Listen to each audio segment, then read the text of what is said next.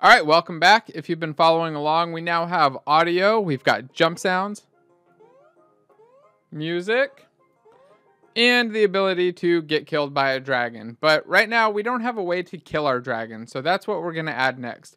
We're going to set up some fireballs. We're going to set up shooting fireballs and kill dragons. Yeah, that's pretty much it. So to get started, we're going to need a fireball visual. Now, there are a bunch of different ways that we can do this. I'm not going to provide one because I want you to go find one on your own, but we can look in a couple different places. The one that I'll use is from OpenGameArt. I'm going to take this HQ fireball, this high quality one, mostly because it's tilted and I want to show how you can adjust it. But you can also just hop on to Google and find any PNG or just transparent image on there and use that as your fireball as well. So if you're on Google, if you're not sure how to do that, by the way, just go to images.google.com and start typing like fireball sprite.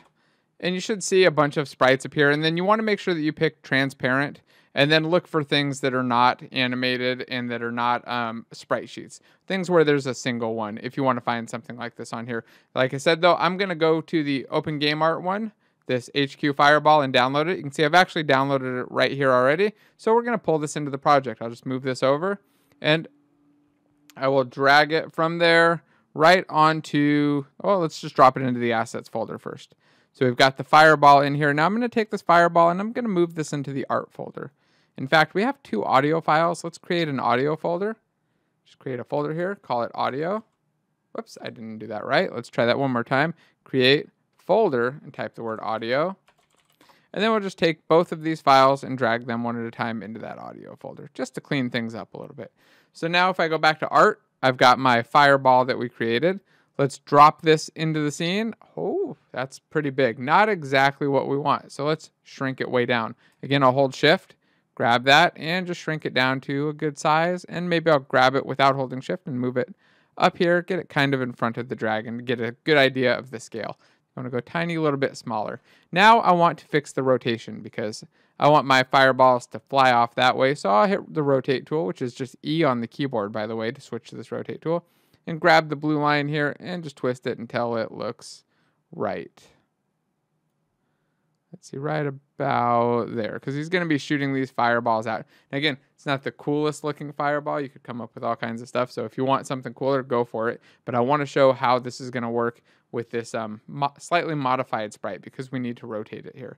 Now, we could also rotate this in the image, but I want to show that you can do it here as well. So we've got a fireball, and our fireball needs to do something, right? It needs to move to the right and kill dragons. I guess that's pretty much it, right? It kills dragons and moves to the right. So let's set it up. First thing we need is a script, and we're going to create a new script. So go to the scripts folder, right click and hit create. Go to C# script, and we'll just call this fireball. We'll open that up in our code editor. And notice how it didn't open. When I hit enter, it opened up the jump file. There are a couple options here. I can either hit Control comma and go search for it, search for the class that I had just written, or I can just come back in and just double click again, and it usually works. That's generally what I do. If it goes into Visual Studio and doesn't open the right file, I'll just go back, double click it, and it will find it. What's happening is that the project hasn't updated, so it doesn't know that file is there yet when you click it the first time, and you're just a little bit too fast. But if it's had time to recompile and update the project, then this will show up and it'll work. So usually the second time around works fine. Now to move our fireball, we want to do it a little bit differently than our move left script because we want this thing to have a rigid body and handle some actual collisions. So what we're going to do is get the rigid body component. We'll say get component, rigid body 2D, and we'll set the velocity. So we do the open close parentheses and the dot, and then we'll do velocity, or just hit V, equals, and we want to give it a default starting velocity. So I'll just call this starting velocity. And I'm going to capitalize the S and the V, and then I'll hit, let's see, it is control period. If it's selected, control period, and then choose generate field, and it should give me a vector 2 for a starting velocity. I'm going to make this public just so I can modify it in the inspector. We could also alternatively add a special attribute, but we'll just make it public for now. So this will set our velocity to the starting velocity. Now we can control this in the editor. So I'll save this off. We're going to go back to the editor. We're going to go find our fireball. And we'll add the fireball script to it. Let's see. Let's try adding that on. There we go. But this isn't going to work yet because it needs our rigid body 2D script as well. So we're also going to add a component. We'll start typing RIGI and find the rigid body 2D. The final thing that this needs too for collisions is going to be that polygon collider. So let's just collapse these down for a second and search for a polygon collider 2D and add that as well. So now we've got all three. Remember, we don't see the outline though until this is expanded. So that's why it's not green and then it turns green. And it's also not a great collider, but it's fine for our purposes here. So there we go. We've got a fireball script. We've got a rigid body. We've got a polygon collider. We do need to set a starting velocity though. I'm going to set this to like 8 on X. So it'll move to the right at about 8 meters a second. We'll hit play. And let's watch what that fireball does. Close. So we want the fireballs to shoot out, but we probably don't want them to drop down like that. Now to stop them from dropping, we'll go select this fireball again and expand out this constraints section. If it's collapsed, just expand it. And we want to freeze the rotation because we don't want this thing spinning. And we want to freeze the Y position because we don't want it going up and down. So if I check both of those and come back in and hit play, my fireball should go straight. And look at that. It smacks into the enemy dragon. It doesn't kill him yet, but it does hit him and we're getting there. So next up, we need a script for our enemies. I've created an empty enemy script. Oh no, I'm going to delete it and we're going to recreate this. So we'll create a new script. Just right click down here, hit create and choose C# script. We'll name it enemy. And then let's open that up. Visual Studio keeps wanting to open up the other script. There we go. Let's get the enemy script open. So the enemy is going to do two things. It's not going to do anything for start and update. So I'm going to select all of those and delete it. We're going to get this nice and short.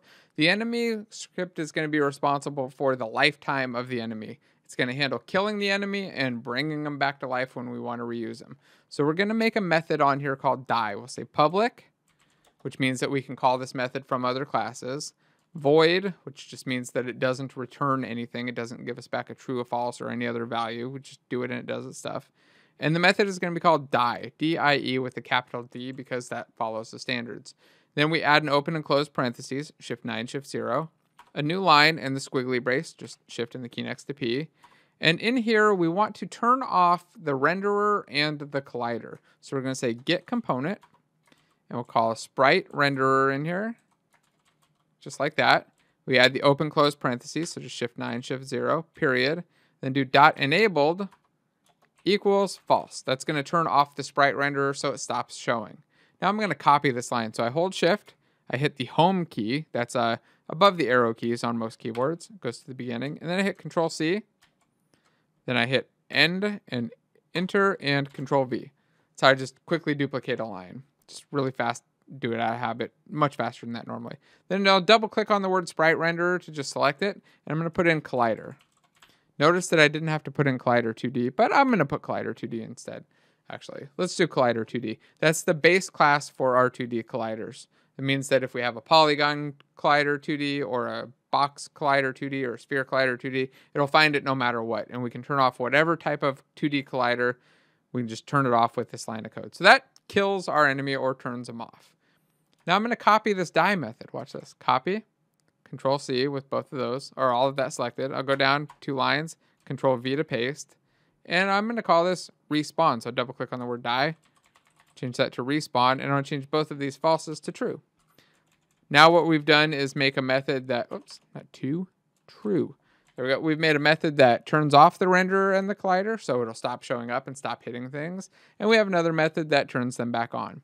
I'll save this off. In fact, let's get rid of these extra 2 unused using statements and that extra space there. Get this nice and small. And then we need to go into our fireball script. So in our fireball, we want to handle a collision. So to do that, well, first let's get rid of this update section. So I'm going to select 14 through 19 and get rid of those. Again, when you delete, make sure that your squiggly braces still line up so that we still have an ending one for this open one on fireball and an ending one for start. And this is why the tabbing really helps. So if your things are unformatted or they're tabbed in, by the way, like maybe it looks like this and it's all weird and wonky, just hold down Control, hit K, keep holding Control and hit C. Oops, no. KD. Hold down Control and hit K, then hold down Control and hit D, and that will reformat your document. KC is the comment one. So here we go. We've got this slightly shortened up script, and we're going to add on collision enter. So say on collision enter. Make sure you select the 2D. I've selected the wrong one a million times. And here, when our fireball hits anything, remember it can only hit dragons, we want to kill them. So we'll say collision dot get our collider, that gets us the collider that we hit, dot get component enemy. And I'll do open close parentheses and a semicolon. So this is going to get it, but I want to assign that to a variable. So I'm going to say var enemy equals that. So what we're doing now is finding the enemy that hit and assigning it to this enemy variable. Now, if the enemy does not exist, or we hit something that maybe doesn't have an enemy script on it and our collisions aren't right, this enemy is going to be null. It just means that it doesn't exist. It's not there. We can't do anything with it.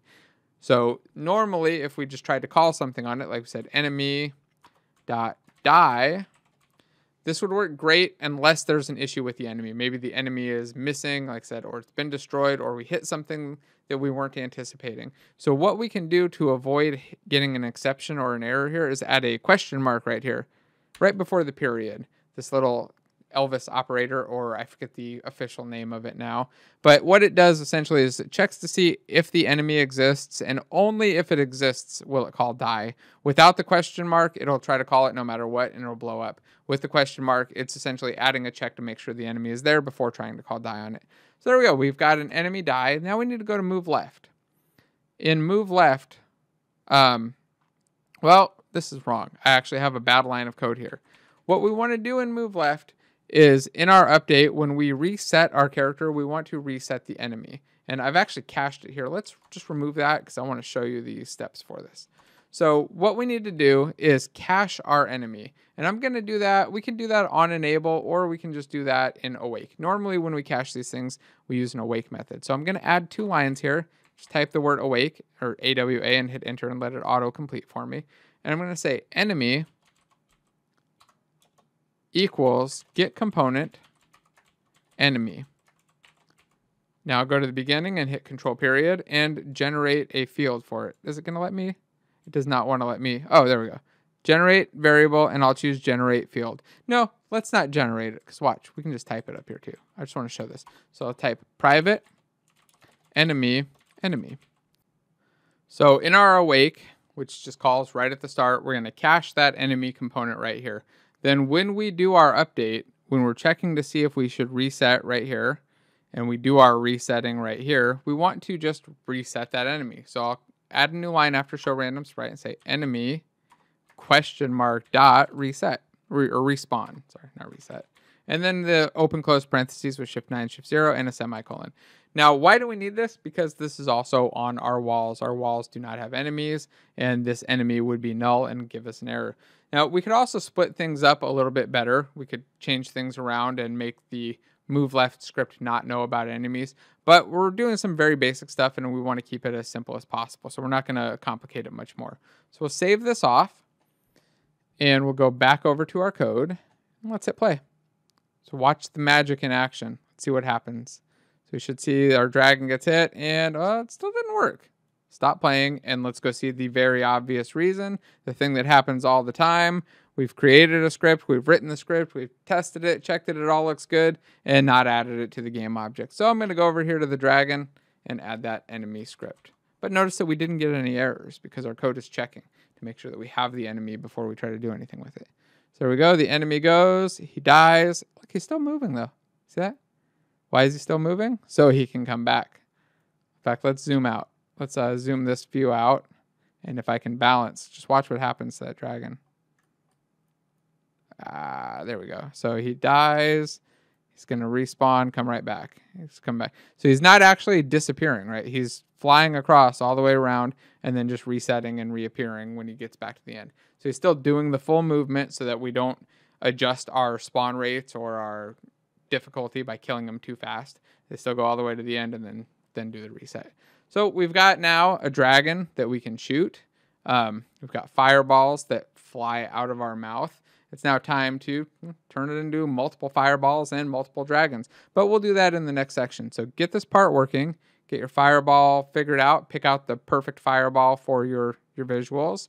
Make sure that you've lined it up right and it's hitting the enemies. When you're done with that, come over to the next section. We're going to set it up so we can shoot a bunch of fireballs, have a bunch of enemies, and make things get a little bit wild. Oh, and don't forget, share this stuff. Hit like, all that other cool stuff.